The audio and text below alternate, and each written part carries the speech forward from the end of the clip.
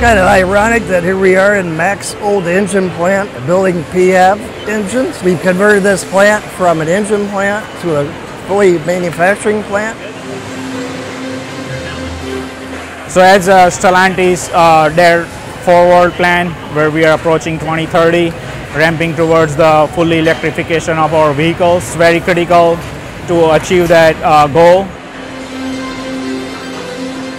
What we're doing here now is this little sub-assembly behind me over here definitely is a total PHEV only area where we load each battery, where we sub-assemble the wiring together. It comes around on our AGV carts, raises up to the overhead carrier, and we attach the components in the body and secure them. Then it moves on and we get the PIM and the IDCM, which is the main brains of this.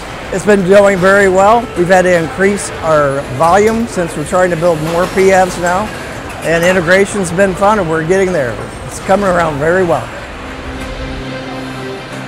Electric vehicles in the city of Detroit is the way we need to go for the future. It is definitely helping us in the environment. We all know we have to get there. Transition is going very well. And everybody in this plant is pitching in and making the best quality we can make. Detroit was the beginning of the auto industry. We have built gas cars forever. Now the future is electric, and Detroit and Mack Assembly is now the future of Detroit.